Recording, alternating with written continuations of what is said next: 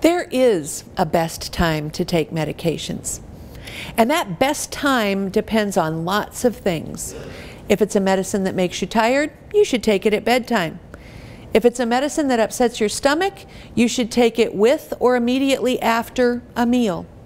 If it's a medicine that might make you feel alert and awake, you should take that when you get up first thing in the morning, or if you're a shift worker, when you get up first thing at night.